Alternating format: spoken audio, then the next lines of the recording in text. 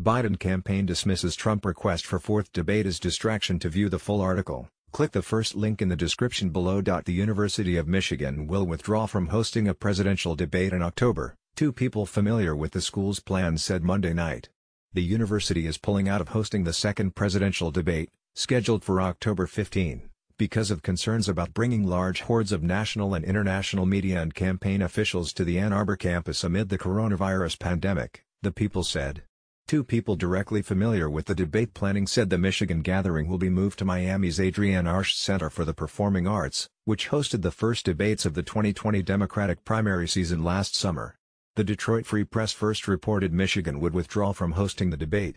The move, expected to be formally announced on Tuesday, comes as President Trump has sought to alter the debate schedule, add a fourth debate to the planned three and exert more control over the selection of moderators, which is typically handled by the Commission on Presidential Debates, the nonprofit organization that sponsors presidential general election debates. To view the full article, click the first link in the description below.